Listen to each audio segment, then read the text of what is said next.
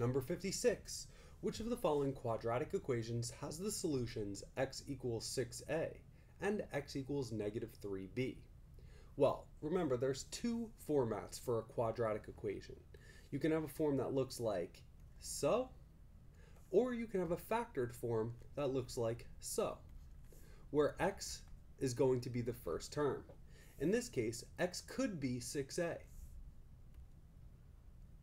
So that means it's going to look like this. Or it could be negative 3b.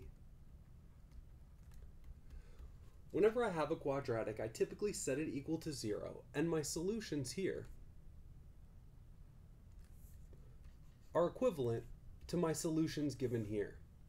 Now I'm going to FOIL first, x squared, outside, 3bx, inside, minus 6ax, minus 18ab.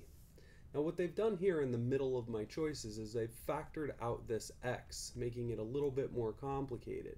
So this is just x times 3b minus 6a.